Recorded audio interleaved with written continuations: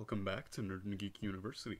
Today we're going to take it a little bit easy for spoilers, as since yesterday there's only 2 new spoilers, but be sure to check back later in the day for more spoilers as there's surely more to come. The first card we're going to talk about today is Risen Executioner. It costs 2 black and 2 colorless for a 4/3 zombie warrior creature. The Executioner can't block, it gives +1/+1 to all other zombies you control, and you may cast Risen Executioner from your graveyard if you pay 1 colorless more to cast it for each other creature in your graveyard. In Limited so far, the Executioner is only decent. He doesn't plus himself from his own ability, but we can expect to see more zombies in the set for the same reason. He also can't block, but in Limited that could be an irrelevant handicap if there are other ways to get zombies out to block for him, such as the case with Necromaster Dragon. What really matters in Limited is the fact that you can continuously cast this card from the graveyard, which means even after he dies, if you have enough mana to play him again, he just keeps coming back to keep pressure on your opponent.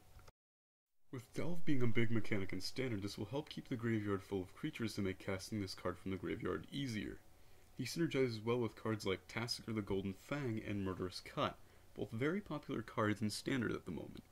In Modern, this card is an easy choice for any zombie deck that runs cards like Gravecrawler and Geralf's Messenger for a loop of returning zombies that have a hard time dying.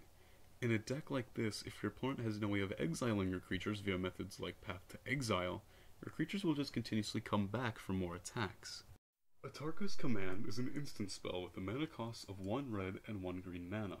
The card gives you a choice of 2 out of 4 options to choose from. The first option is your opponents can't gain life this turn. The second is Tarkir's Command deals 3 damage to each opponent. The third is you may put a land card from your hand onto the battlefield.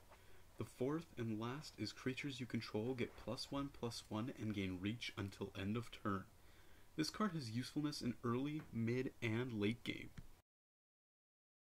In Limited play, unless the rest of the cards you pulled are not red and green, this card is a must to put into your deck. The early game, you can place an additional land from your hand and deal 3 damage to your opponent, which can help put you ahead. In the mid-game, if you have a few creatures in play and want to increase your damage output to your opponent, then you can +1/+1 your creatures until end of turn and deal 3 damage to your opponent. This card has serious flexibility for Limited, and due to its low mana cost, is very easy to put into a deck. Well, that's it for spoilers so far. Like I said at the beginning of the video, there's only 2 new spoilers as of right now, but again, be sure to check back later in the day as there are sure to be more spoilers. What are your guys' thoughts on Dragons of Tarkir? Are there any cards in particular you like or dislike?